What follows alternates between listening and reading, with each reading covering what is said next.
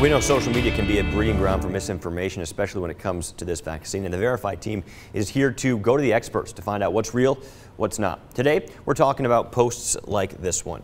Quote, Biden's COVID-19 task force recommends withholding food stamps from vaccine refusers. So let's verify. Is this claim in fact true? We started by taking a closer look at the online posts. Many link to an article on a website called thetruthaboutvaccines.com. The same article has been shared on many other websites as well. The post references someone named Dr. Luciana Borio. Back in November, the Biden-Harris transition team announced that she would be on a COVID-19 advisory board. The article claims that Borio, quote, says that people who refuse to be vaccinated should be deprived of food stamps and rent assistance, end quote. And then it links to this July report as supposed proof. It was put together by the Johns Hopkins Center for Health Security and Texas State University. Borio is listed as one of the 23 members on the working group tasked with mapping out the best way to disperse a vaccine.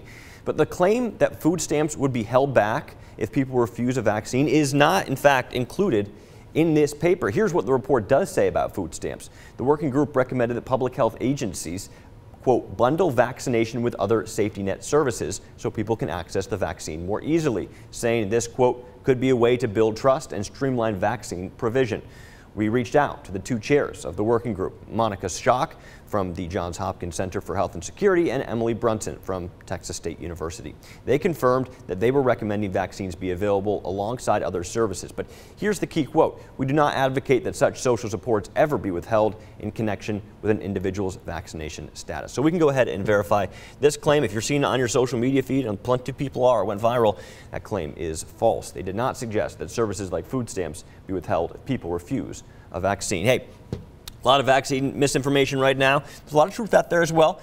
Make sure that you're getting things verified before you share it. I'm on Facebook and Twitter. You can send me an email, crogers2@kcentv.com.